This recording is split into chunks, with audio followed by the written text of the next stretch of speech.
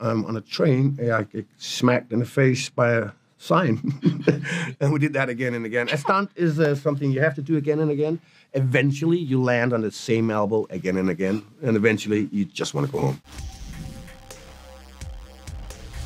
I love this movie so much. It made me feel like I was a kid again. This is a great Indiana Jones adventure. I loved it top to bottom. Mads, first question for you. Can you talk to me about your character and how you wanted him to stand out amongst other Indiana Jones villains? Can only do that much. It's in the stories and the script, so we lean towards that, of course. I mean, this guy, he's a scientist, he's a mathematician, and he's that's his entire life. Unfortunately, he's also a member of a party.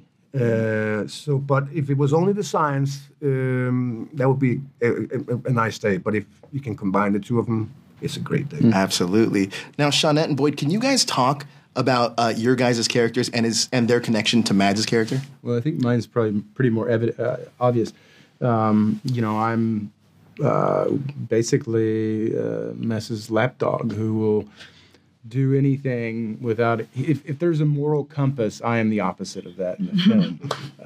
And I think a devotee to Mess's character. And I mean, I am a representative of the U.S. government, I guess.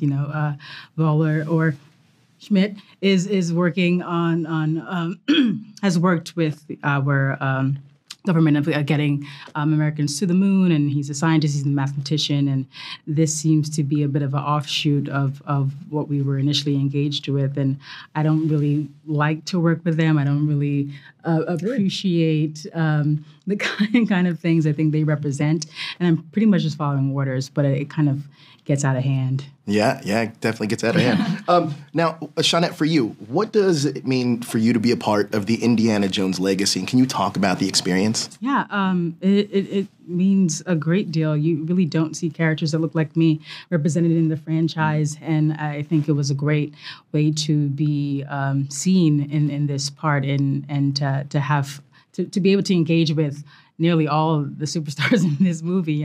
I'm yelling and interrogating Harrison Ford, essentially. I'm working with Boyd, I'm working with Mads, and it's a beautiful expression of good artistry and great acting. And I think I was just able to just be a succubus in those days on set. You guys all get to work with Harrison Ford on such an iconic property. What did you guys learn about Harrison while working on this film? Passionate he is. There was no scene that he would move on from unless that he knew that was it, and we got what we needed. I was most impressed in the energy level this guy has to go on a sort of marathon like this.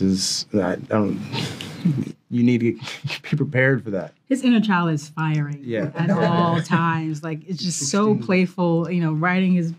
Riding his bike to set from the trailers. It's just like it's just like that energy. Yeah. Like, you want to have that kind of longevity. Absolutely. As a person, as an actor. The stunts in this are phenomenal. There's that tuk-tuk scene, which brought me right back to childhood, and it looks like that would be a fun ride at Disneyland. But Mads, for you, what was the most difficult stunt that you guys had to do in Indiana Jones and the Dial of Destiny? Stunt-wise, not too many for me. There's one in the beginning where I'm on a train, I get smacked in the face by a sign. And we did that again and again. A stunt is something you have to do again and again. Eventually, you land on the same elbow again and again, and eventually, you just want to go home. Right. So that was the one for me. This is the first time that somebody else has directed an Indiana Jones movie, and James Mangold knocks it out of the park. Can you guys talk about working with him as a collaborator and what his directing style added to the Indiana Jones franchise? He's just so incredibly intentional about the relationships and interpersonal relationships of these characters. You look at a movie like this, it's such a large scale in scope and the sequences, the action sequences and everything, but he's able to fine-tune it to beat-by-beat moments and to really investigate what's on the page and investigate the dialogue. So I think that was just remarkable to be able to get a greater sense of the character even in the moment as we were shooting. It's incredible. Well, look, thank you guys so much for your time. I cannot wait to watch this in theaters again. I'm probably going to watch it like 5 times, but amazing job. It made me feel like a kid again, and that's what I want in a theater experience. So thank you. I appreciate you guys' time. Thank you. Appreciate it. Thank you.